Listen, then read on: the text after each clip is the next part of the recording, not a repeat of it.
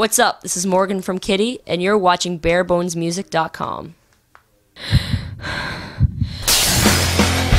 Barebones featured artist.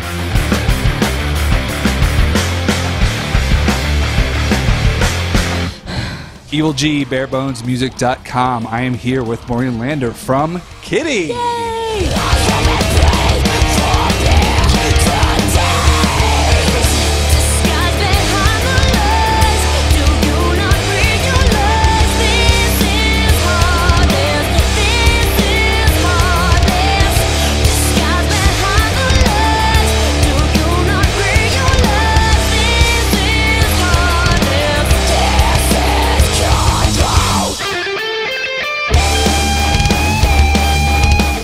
You guys have had several lineup changes. Yes. Other than you and your sister. Yes. And right now, your lineup seems pretty stable. Yes, definitely.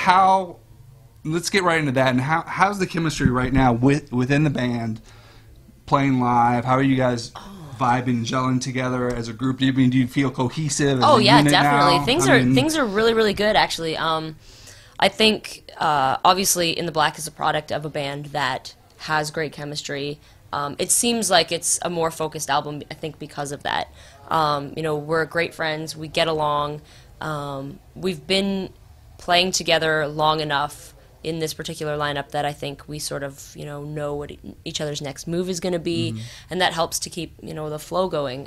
Tara's been in the band for 5 years now, and Ivy's been in the band for 3.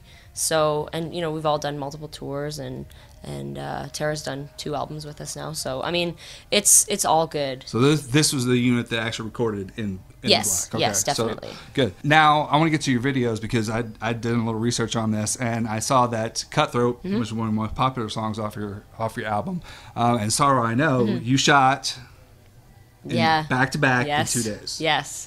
I remember the pain. What was the thought process behind that? Why was that such a... Well, our record label is based in New York City, and when we were heading down there to do the videos, we figured if we're going to be in one place where we need to get multiple things done, we might as well just get it all done. And actually that weekend was the album cover and press photo shoot, which lasted 12 hours.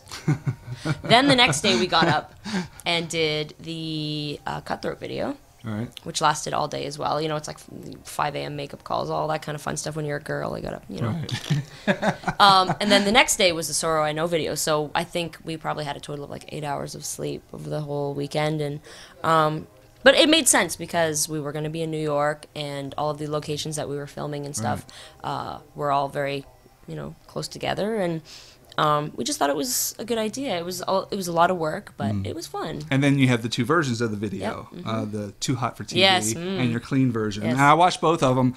Is there a reason that was like too hot, or people wouldn't touch it because of the scene? And I'll spell it out. Yeah. People haven't seen it. That there's attempted rape and murder within the context of you guys playing this gigantic ballroom. Yeah. All these people in these elaborate gowns. Yeah. I mean, how did that I guess nowadays, especially with music videos, I don't know, there seems to be like a particular standard, like you're not allowed to have certain things, especially MTV, they try to stay away from a lot of things.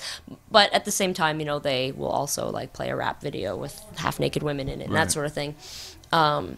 I guess for us, we were just trying to, illustrate, I guess an emotion that was kind of coming from the song with that particular version. Yeah, I mean, we just wanted to do something kind of different. Third video from the record coming soon? Yes. There actually Any is. inside secrets? It's a milestone. We have never, ever had more than 2 videos on an album. So yes, we are filming a video for, actually I probably won't want to release the name yet, but we're going to have another single. Okay. We're shooting it in May before we head out on another tour. And we sort of have the concept already, and it's going to be awesome. It's going to be wicked. All right. Well, I'm very stoked. I heard it here first. When you recorded In the Black, you seemed to have a lot more creative control over what you were doing. What was that like? Did you have a different approach to that album versus Funeral? Absolutely. Based on what happened in the past, Yeah, and yeah. now that you're with E1. With this album, we definitely wanted to have a different approach. And when we went to record, we were free agents.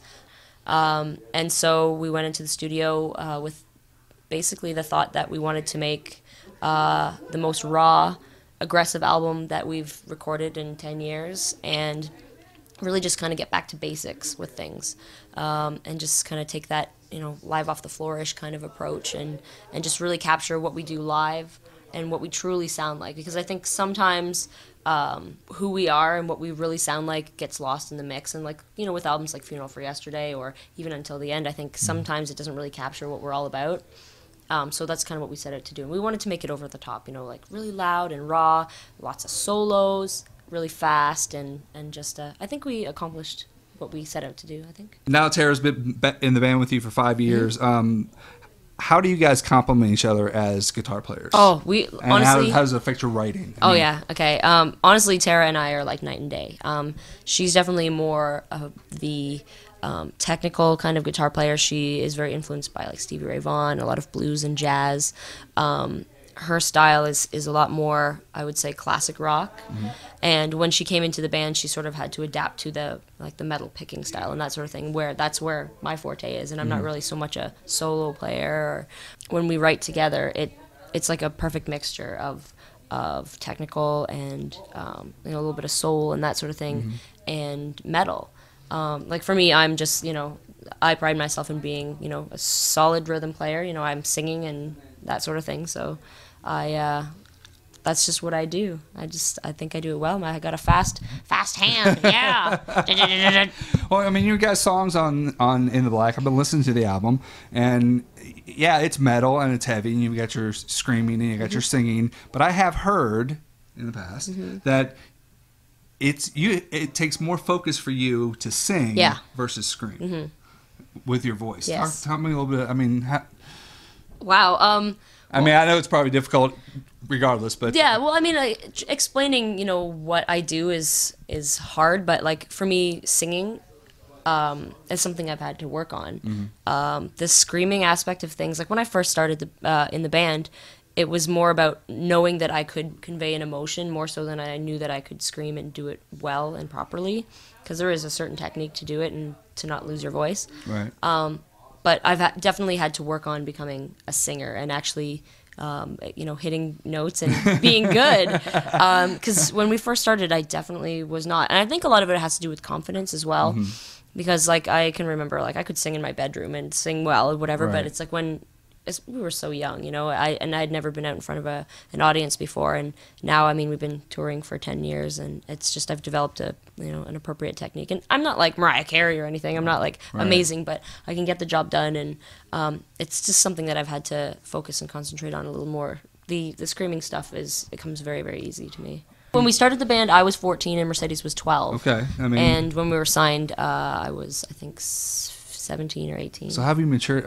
What's this maturity process been like over the past 10 years? It's crazy. I feel like we've personally grown up in public, and musically as well. When we started, we were playing very, very age-appropriate music. We wrote those songs when we were 13. It's really weird. It's hard to look back at all that we've done, especially, our first album, and even relate, to that person that I was, just because, 10 years on, 14 years on since a lot of those songs were written, I'm a completely different person. I've had different experiences, and I think we've grown up to be pretty decent, okay human beings. I hope. We've definitely been through a lot of stuff, and a lot of people wouldn't have come out on the other side okay. Right. I don't know. I think our parents did a really good job. For Mercedes and I, did a really good job of raising us and making sure that we weren't too crazy. And so you had we must have very, very supportive family. Yeah, definitely. 12 and 14 years old and starting your metal band. Yes, my mom thought we were crazy, but she went along with it, and she still supports us, and she's part manager of the band and stuff too. So awesome. It's good.